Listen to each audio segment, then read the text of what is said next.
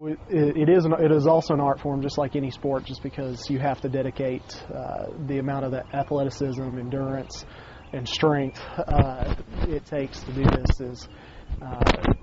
It takes time and talent, and the people that are good at it, you can tell, are truly artists, and because they take their sport seriously. So no matter how good we are with the sign, we have to always bear in mind that we're advertising for our clients.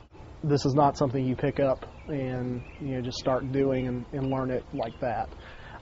So all of our sign spinners go through a rigorous training program, typically about 2 to 3 hours a day for about 2 weeks to learn the basics and intermediate tricks, and also our advertising technique, and to build their endurance. And people love us. I mean, we get waves back.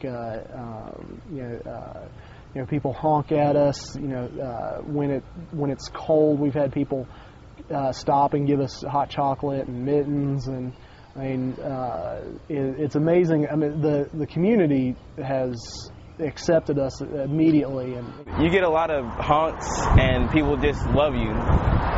People just wave. To get a lot of attention especially from little kids. They love you.